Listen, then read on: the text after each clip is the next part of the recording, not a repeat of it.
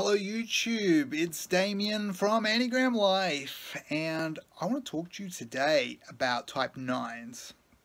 It's the 8th of April 2017, and I'm going to talk about an incident when I behaved like a type 9. I'm not a type 9 on the Enneagram, but we all have times in our lives when we go into the mindsets that are very similar to other types, because we all go through the full array of emotions. So it's very easy to see what it's like to be another type if you're feeling the same emotions of that type, if you're in the same mindset. So it's really good to remember a time when when you felt like a type, whatever type, any type, a 6, a 7, a 1, when you felt like a 1, that's really going to help you understand the 1's mindset. And I was going into a particular situation with a type 9 mindset. So this situation was a person I knew in Australia was visiting Tokyo, and I lived on a small island off Japan with only 2,000 people, where I was extremely isolated and had poor internet. I was the only native speaker, so I was really isolated. And this guy came to Tokyo and contacted me. Now the thing is, in the past, I'd previously decided never to interact with him again, because he had been so insulting, he had been so offensive in the past, he was such an arrogant person, and I was just like, whoa, I want to cut this dude out of my life. But having been on that island for, at that stage, more than a year, and him contacting me, and I hadn't spoken to him for probably at least a year and a half, and I said to people, man, I don't know if I should see this guy. But, you know, with all that isolation I was feeling, I decided to meet up with him. And so he was in Tokyo for like a week, and I met up with him for quite a few days. And we had our own hotels, and he was there with his wife. And I knew going into the situation that this guy was, well, a pretty horrible person.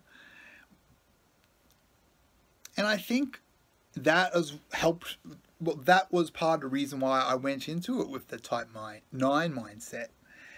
And the type 9 mindset, the type 9s are known to be the friendliest of the types and the most liked of all the types. Now, I'm not going to give you a textbook definition of a type 9. You can look that up, but to me, the one-line summary caricature of a type 9 is that they're a friendly guy that really wants to get along with people. Wants to get along with people. Not tries to get along with people because they think there's some advantage in it for them. Some sort of a manipulative thing. No, they genuinely want to get along with people, and that's why they're so friendly and known to be, you know, that's why they're such a liked type. So, and they have a very calming presence, the type 9, and the way they do it is, it's diffusing bad situations is such an enormous part of how they do that. Redirection of bad energy that's put forward into some sort of a social situation, and diffusement before the bad situation arises. This is how they manage to create that vibe of just chilled, which is type 9 is so good at, and why they're liked so much. And so I was going into the situation with this sort of a mindset. I felt like I could diffuse this guy's negativity, and I was positive about what was going to happen. I was like, we're going to have a good time because we're going to go to these cool places in Tokyo, and they haven't seen these places before, and we'll be touring around, and we're going to see these cool things, and it's going to be fun. And I knew that he was an asshole, but I was really confident in my ability to diffuse all of that.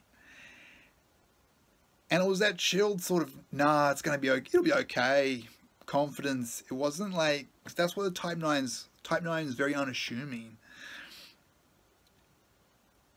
And that's the mindset I was in. And that's kind of the mindset you have to be in if you're going to meet someone that you know is like an insulting or an offensive or a really arrogant person. Because otherwise, if you're going into an environment like that, you'll either go in there and you know you're going to get into some sort of a argument or a fight or something like that, or you're going into it with a belief that you can handle all of that terribleness and turn it into positiveness.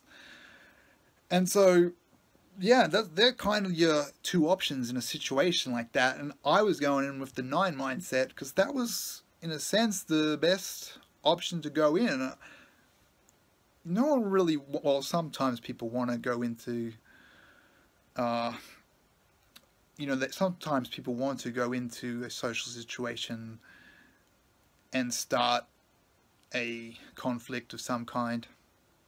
But I think in a lot of those situations, if people think there's going to be a conflict, they just won't go into that social situation. So in a sense, it was go in as a type 9 or don't, but this was subconscious. Like, I wasn't choosing to go in as a type 9. It's just that that was the mindset that suited the situation. And, before I knew about the Enneagram, a lot of the human interaction sort of skills that I was trying to develop were type 9 behaviors, because those, and I found out these skills from books about psychology and whatnot, and it just so happens that they were type 9 behaviors, because the type 9 is really good at social interactions, a lot of social interactions. There's various forms of social interactions, and so I was going in with this mindset, and I went in there with that, and I was putting all this positivity out there. And it was working. I was deflecting so much, and diffusing so much, and redirecting so much. But in the end, the total tally was certainly that this guy was offensive and very, says, a lot of, basically attacked me with quite a number of things. But it was that indirect attack, there wasn't the face-on type of outright, you're this, blah, blah, putting hatred straight at you. It was always those sort of underhand little comments here and there. And that sort of thing can be harder to address that, because you're more likely to let it go when it's those sort of little underhand comments. But it was so many of them, and the same comments, and him just repeating it and doing that, and I was still trying to diffuse it when it was inappropriate, and I shouldn't have been. I should have changed mindsets, but I didn't. And so I was in this type 9 mindset, and in the end I ended up feeling that this guy had taken advantage of all the positivity and the hopefulness and the trying to have a good time that I was putting out, and instead had used that as a way to just dump his crap on me. So yeah, I definitely felt taken advantage of. And I should have changed mindsets. I should have realized what was happening. But it is hard to change a mindset. And of course, I was in that social situation of being isolated. So it was a bigger deal just having a chance to speak English to someone. I guess it really says that you got to have a balanced lifestyle too. You've got to make sure that you do have good social interactions with people. Otherwise, you can end up in a situation like that. Anyway, please subscribe and press the like button.